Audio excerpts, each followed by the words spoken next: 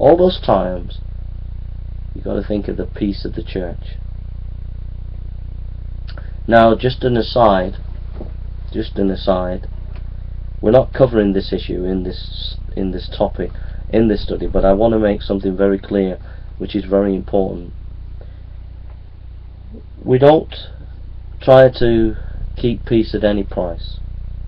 Here it's peace about things that are not essential, things that are not that important. It's not that important in a church business meeting if someone says we should have new chairs in the church, and someone says no, we should keep the old chairs because we've always had them. It's not that important. Okay, there are things that we can argue about in church and get upset about that are not important. There are issues in the church that might upset you but are not that important. It might be that you were leading a ministry in the church and someone's been promoted above you, and I know that it's painful for you, but it's not that important. What I mean to say, it's not that important enough for you then to go and break unity within the church. Okay, it's not a serious, not enough matter for you then to break the church unity. If someone hurts your pride, then swallow your pride for the sake of the unity of the church. Yeah, I know that's hard, but don't worry about that. God looks after your reputation. God looks after your ministry. You don't have to worry about it. So there are things in church, this is my parenthesis, there are things in the church that when disunity, when things come up, it's not that important. However, here's my parenthesis. Doesn't mean to say that we stick to unity at any price. If, for example, the pastor or the elders in the church said that the Bible is not inspired, that there are faults in the Bible, that the Bible has mistakes in it, the Bible is not the Word of God fully, and you as a church member say to the leaders and to the congregation, the pastor and the elders are wrong, the Bible is fully inspired, it is fully the Word of God, there are no faults within the Bible, and half the congregation agree with you, and half the congregation agree with your pastor and your elders, then that is a thing that you have a right to say. And if it splits the church, then you've done no wrong, because that was a fundamental, serious issue. Yeah? So there is a time when you have to make a stand. There is a time when you have to draw the line in the sand and say, enough's enough. Our church is either doing a practice that is going completely against the Bible, or our church has departed from some fundamental biblical teaching. And I am going to speak out, and if it splits the church, then so be it, but someone has to say something. Yeah? That's when it gets serious, and then you have a right to speak out, and if it splits the church, you've done no wrong. If in your church the pastor says that he is going to initiate gay marriage, and you turn around and say, no, the Bible teaches that this is not biblical, and some of the church officers follow your pastor, some of the congregation follow your pastor, you have the right. At that moment, your pastor and the elders that follow your pastor and the congregation that follow your pastor, at that moment they are not following the Word of God, and they are breaking the church up, not you. And you have a right to say, no, we're going to stand for biblical truth. And then you need to either ask them to leave or you need to go and set up a church, or go to a church where it's biblical.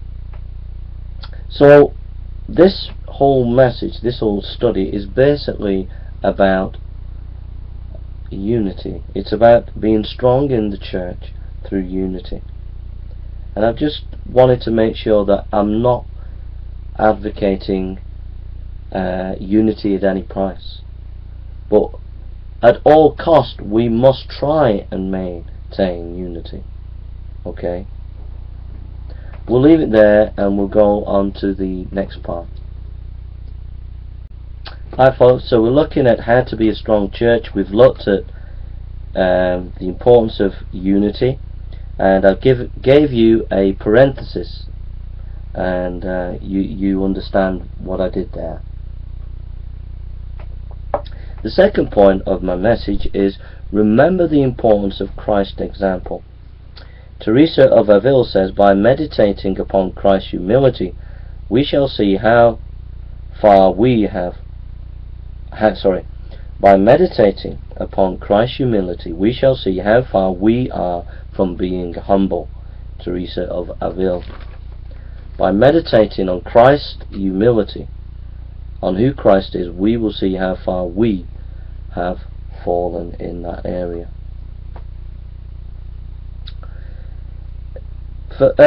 Disunity comes in because we have a big opinion of our own importance. We become proud, and when we look at the Lord Jesus Christ, when we look at his life, we see how he was not proud, how he was humble.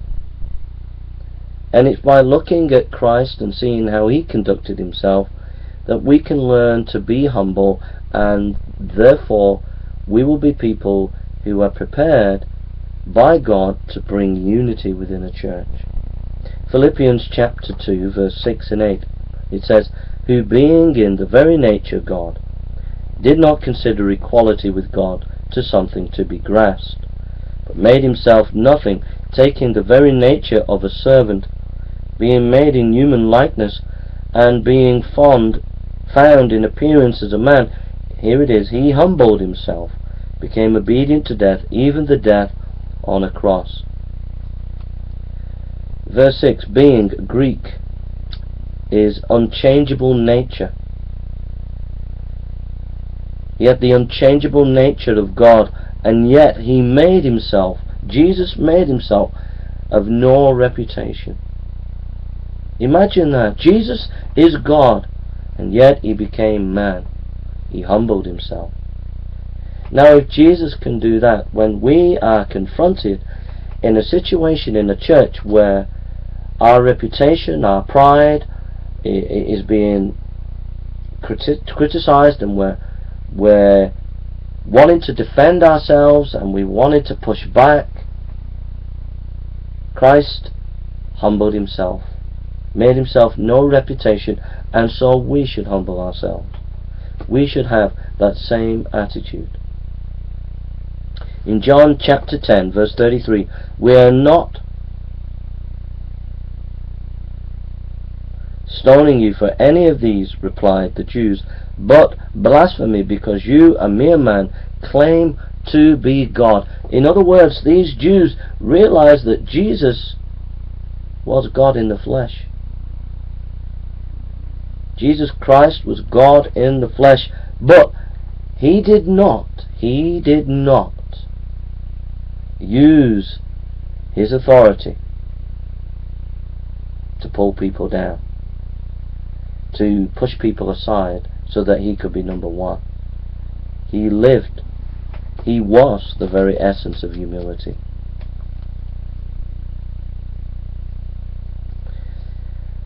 So how does this play out? Well,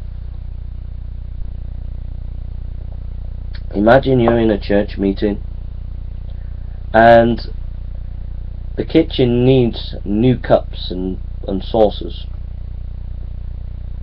and you have a Mrs. Daffy and a Mrs. Duffy. Now Mrs. Daffy, she's rather posh, and she wants china cups.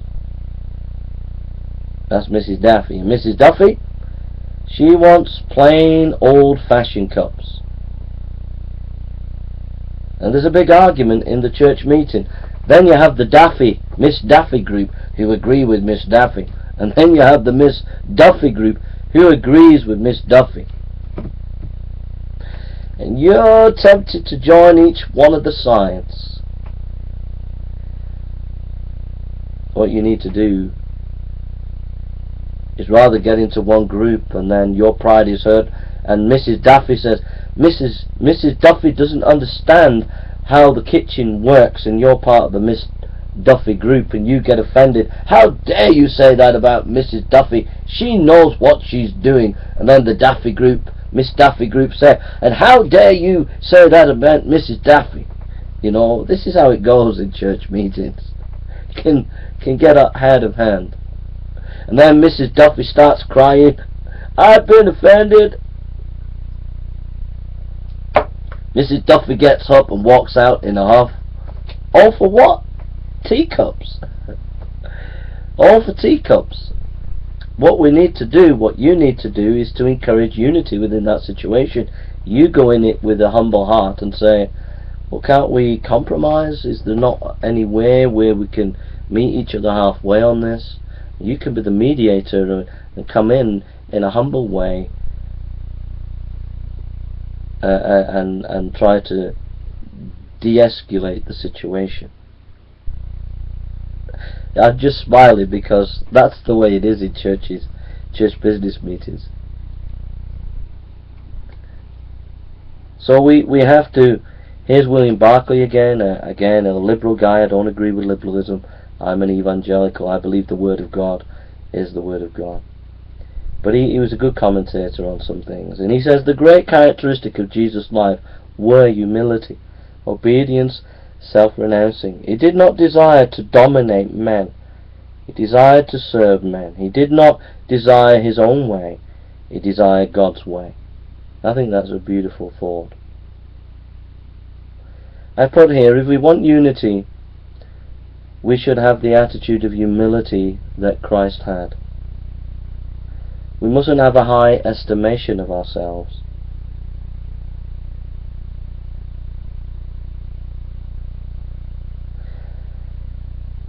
A minister talking about John Wesley said this.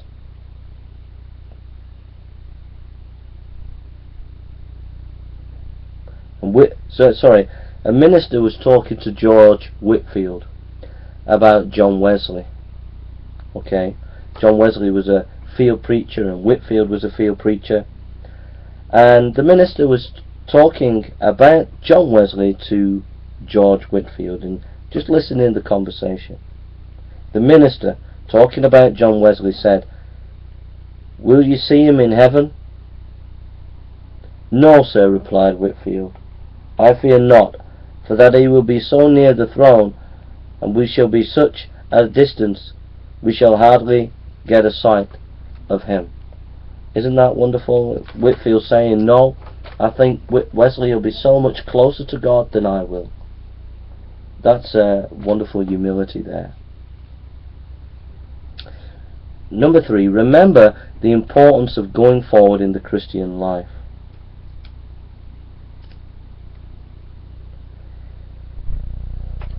I think this is important. It's kind of like a car. If you've got a car and you don't put oil in the car, you don't put the water in the engine, the car's going to just seize up eventually. It's got to be maintained. And the Christian life has to be maintained. You've got to keep going as a Christian and going forward as a Christian. Very often Christians can become worldly minded and cold and not godly, not Christian as they should be. And that's very, very dangerous when it comes to church unity, because when a situation happens in the church where it is difficult, if you're not walking a godly life, if you have cooled down as a Christian, you're going to add fuel to the fire of disunity within the church, because you are not going to be able to handle it in a